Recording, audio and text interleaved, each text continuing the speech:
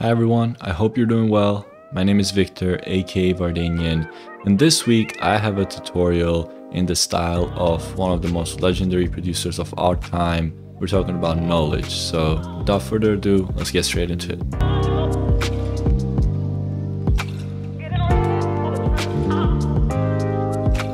So let's start with the melodic instruments that I'm going to be breaking down. Let's hear it all together, and then I'll go track by track.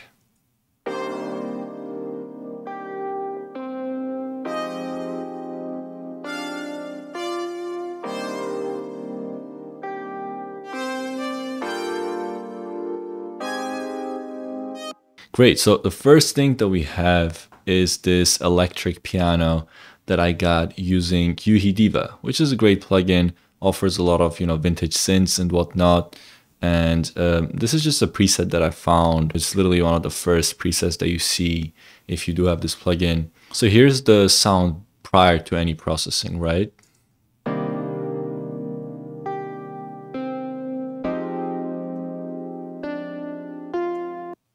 So it's a very nice, warm, lush sound.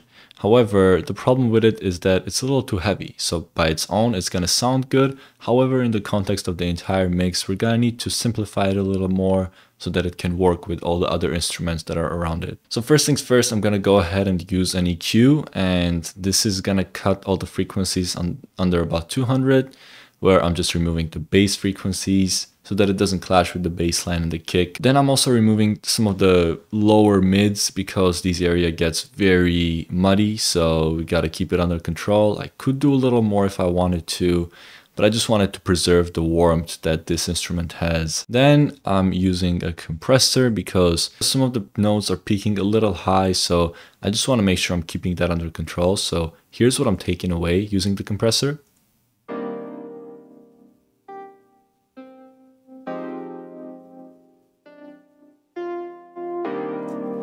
And it's also kind of just gluing all the individual notes together. So if that makes sense, they're just a little more coherent that way. I'm using RC20, great plugin for adding that vintage touch. And if you couldn't tell already, I was going for something that feels sampled, something that feels kind of dirty. So RC20, you're not going to find any better plugins to achieve this effect. So adding very little wobble, it's only like 2%, 5% or whatever, but you can hear it very nicely. So here's without RC20.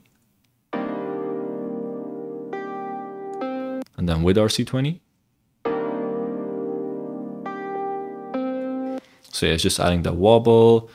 I'm using this magnetic effect, which is just randomizing how the notes are going to hit. And then some distortion for just more kind of power and some additional warmth. And, I'm using a tape saturation for making it even dirtier. This one's very important. I'm using sidechain compression, and I'm going to be using this for basically all of my melodic tracks. And basically what this achieves for me is the notes, they start pumping every time the kick hits. So if we look at this sidechain section right here, I'm going to instruments and then selecting the kick. So it's receiving the pattern from the kick, and every time the kick hits, this sound is just going to duck down to create more room for the kick. But it's also a nice effect. It's just getting things moving a little more. I'm using the Oxford Inflator because I felt like the sound was a little dull, and what Oxford Inflator does is just helps kind of move the sound to the surface so that it's more kind of in your face and more up there. And then lastly, I'm using overdrive for the last bit of dirtying it up, and then I reduced the output quite a bit. So I like to use overdrive for controlling my volume because it also acts as a limiter. And then for some sections, not all of them, I am using two different piano sounds that I got using Spitfire Labs, which is an incredible plugin. It's actually free, so if you don't have it, I'd highly recommend you pick it up. And these are kind of more realistic sounding pianos. They are very high quality samples.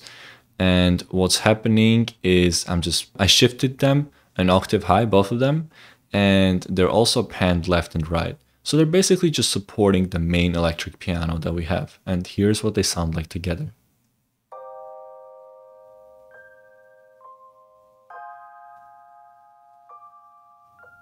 So one thing that's very important to know with sounds like this when you're layering two sounds and you're panning them hard left and hard right is you want to have some differing sounds. What I mean by that is some effect has to be a little different, or some note has to hit a little differently, because if they sound identical and all you're doing is just duplicating it and panning left and right, phase cancellation is going to happen, and they're basically going to lose any width they had. They're basically just going to sound mono. So in this instance, what I did is I EQ'd the two sounds a little differently. So for this first sound, I'm taking away a little more low end as opposed to the second one. And I also dialed it a little differently from the plugin itself. So this right here is the reverb button. You see we have some reverb for this left one. However, for the right one, there is no reverb. And same with the warmth, you know, it's just things like that. The little alterations are going to get you a way wider sound. So this next sound has got to be my favorite one. Let's have a quick listen and then I'll tell you more about it.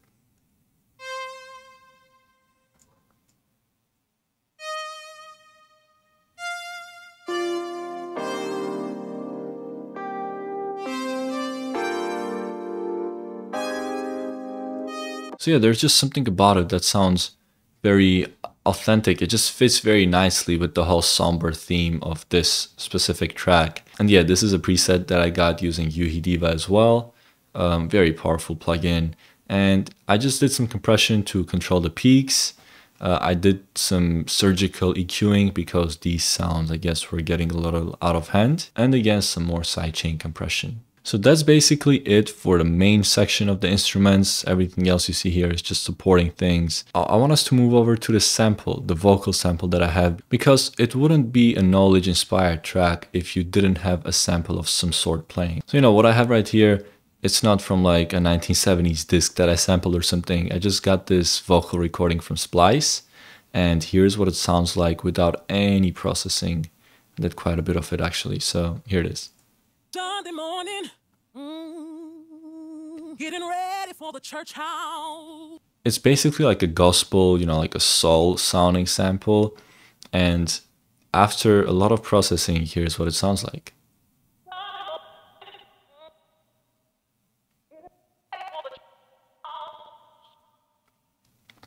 Sounds nothing like what you just heard, right?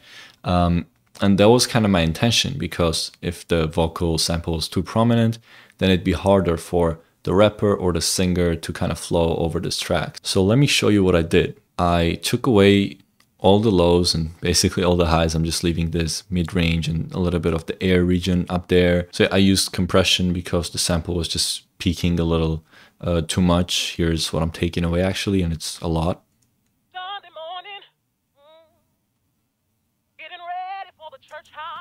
So that's what's being taken away. It's basically like half of the sound is just being taken away because it was just too aggressive. It was peaking too much. And I wanted this sound to be over compressed. Then I'm introducing Fracture. Fracture is a free plugin. It's just glitches and very weird stuff like that. I still don't know how to use it, to be honest with you. I just probably stumbled upon a preset or just played around a little. But here's what it sounds like with Fracture.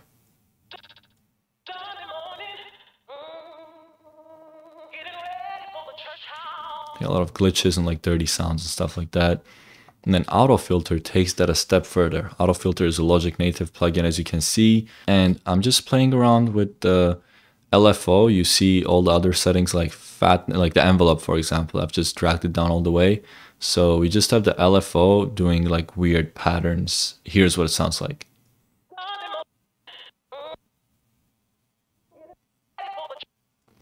The pattern we chose is this last one right here. It's like this very weird square pattern with a lot of pauses and stuff like that.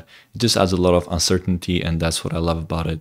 I'm using tremolo all the way so that it's basically just panning left to right.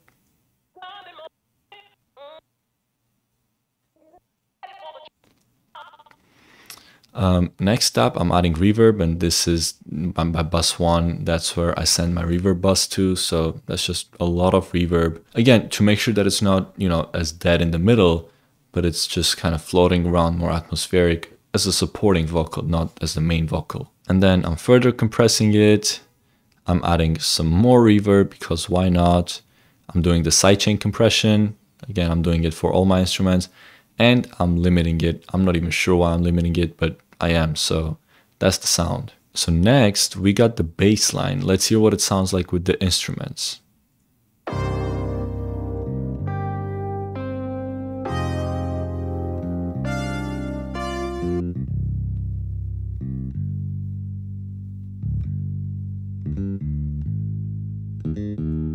To achieve this bass sound, I used Ample Bass J. It's a very realistic bass sound, has a lot of options for changing the sound up and making it sound more realistic with little glides and like the tones as if a real person is playing it. So this is kind of a savior if you don't know how to play the bass or you don't have a bass handy or whatever your case is. So for the bass, I am sidechaining it to the kick.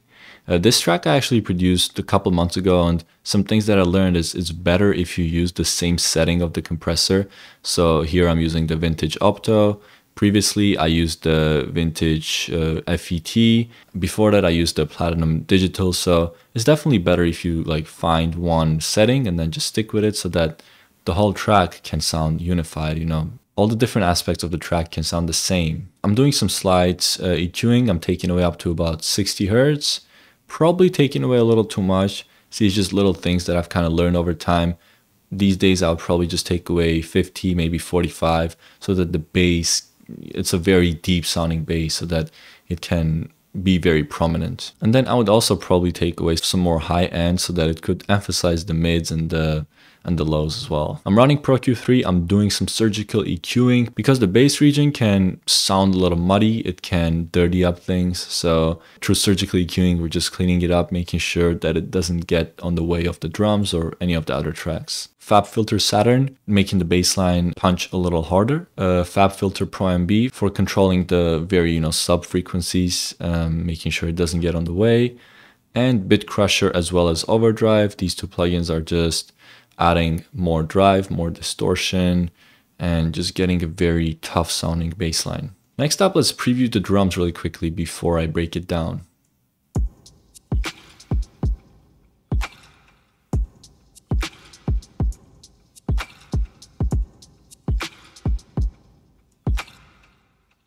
So what I love about the drums right here is that they're very swung. And, you know, that's kind of the J Dilla effect and Knowledge himself. If you listen to his songs, like there's not a single note, not a single instrument that's playing on the grid, which makes it beautiful. It makes it authentic. It makes it more realistic. And yeah, let's see how I kind of achieved that sound. So first up, the kick. The kick on its own, it sounds a little dry and it is peaking very loudly. And my solution for it was very unconventional. For some reason, I just decided to add and then boost the lows and then use a limiter in the end for making sure that I'm creating some more headroom for myself. The result is basically this.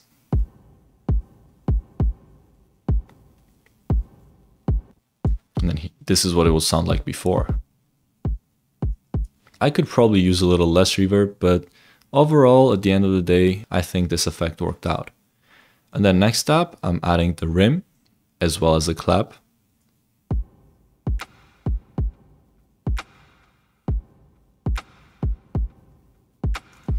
So the thing with these two sounds is that they're hitting before the grid. So they would typically hit right here on the line.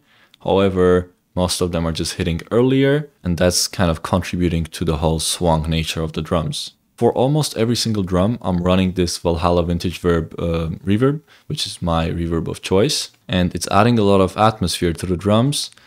And also, since I'm using the same plugin, it's also placing them in like the same space because I'm using the same settings. I'm using the same decay and stuff. I'm only altering the mix. So it's just gluing the drums before I even do like parallel compression on the entire drum bus. Next up is the snare. Again, a lot of reverb, and here's what it sounds like.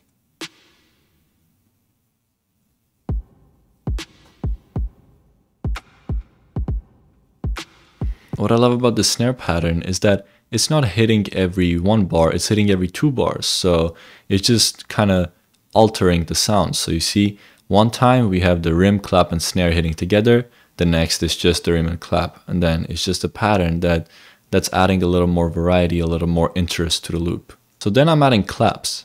And these claps, they're hitting when the snare is not hitting. So you see the snare hits right here, and then one bar later is the clap, and then the claps would skip the next bar, we would have the snares, and then back to the claps. So it's a very interesting pattern. And here's what the clap sounds like. Yeah, I'm not sure why I didn't add as much reverb to it, but I guess I didn't want all the tails of the reverbs to clash together, which would make sense in my opinion. So this is what we have so far.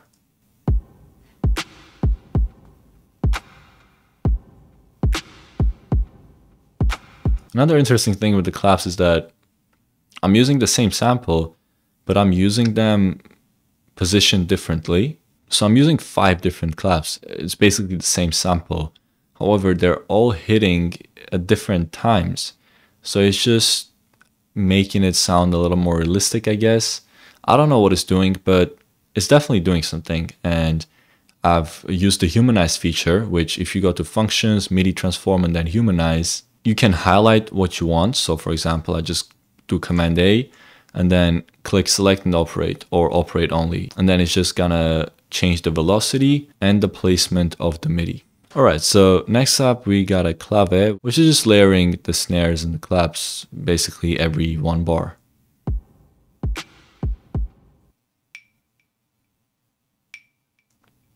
Yeah, not much to say about that. And then we have the hi-hats. You can see the hi-hats, they're supposed to be hitting here. They're hitting a little later. I could probably make them, you know, hit a little more. But like right here, look at this. There's absolutely no sense of the grid or whatnot. So yeah, if you listen to the hi-hats, they sound wild.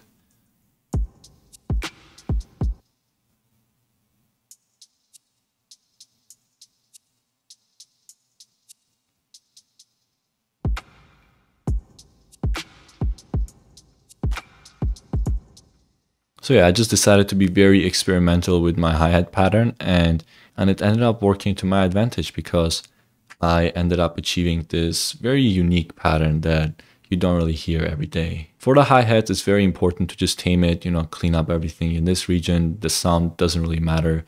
What matters is like the higher portions. So I decided to boost the highs a little bit because the sample was a little too dirty. It just needed to shine a little more. However, this region between 6 to 8K, right at 7,000, I decided to take it down because you can get some very harsh frequencies over there, and then it just, you know, it just annoys the listener. Probably my favorite part of the entire song is this next sound, which is basically a Molotov cocktail being moved around. It's a Foley sound, that's the name. I'm just reading the name of the sample that I got. And here's what it sounds like without any processing.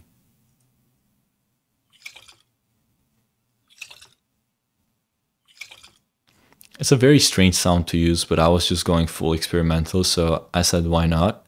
And here's what it sounds like initially in the mix.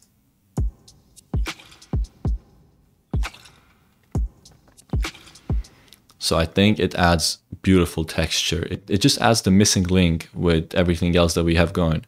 However, I felt that I could do a little more. So what I did is I used tremolo. And what this tremolo helps me achieve is moving the instruments from left to right, just panning them continuously. So here's what it sounds like with the tremolo on. Left, right. So it's just going left to right all the time and just playing around with the width, you know, getting a better understanding of the space and whatnot. I decided to take away all the frequencies under about 800. I just didn't feel like we needed it. And then to top it off, I'm setting it to 3 buses. The first one is adding lots of reverb. The second one is adding some delay. And then the third one is adding some more delay. I think it's about the patterns, you know. Yeah, one of them is going to be 1/4 delay. Yeah, and then the next one is going to be 1/8 delay. So here it is with the processing on.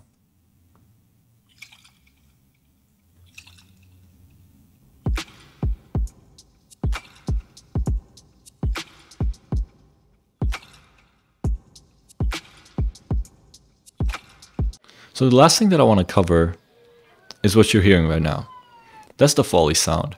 I'm using a police siren, I'm using some vinyl crackle, some random samples like baby Foley or maraca Foley or whatever. And I feel like Foley sounds are such an underrated touch to giving that final effect to your entire track, because without the Foley, the track still sounds good. It's in a good place.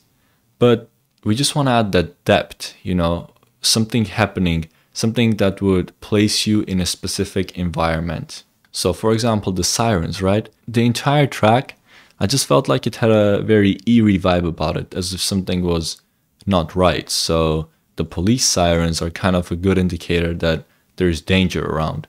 Or for example, the vinyl, right? I said in the beginning that I wanted this track to sound very dirty, so this vinyl just helps give it that vintage and like kind of dirty-ish vibe. And then the other two, I don't really have an explanation for them. They're just sounds wandering around. Here's what they sound like. Yeah, you're in the woods or whatever. You get the point. The Foley sounds are very important for just adding more atmosphere and more depth to your track. And yeah, with that said, this is all for this breakdown. This is definitely one of my more experimental beats that I've ever done. And well, first things first, if you made it this far, thank you so much. And secondly, I urge you guys to just be more experimental, because you never know where it's gonna lead you. You'll just be exploring new sounds that you've never seen before. So yeah, all I can say is I hope you found this tutorial useful. Thank you so much for making it this far, and I'll see you next week. Thank you. Peace.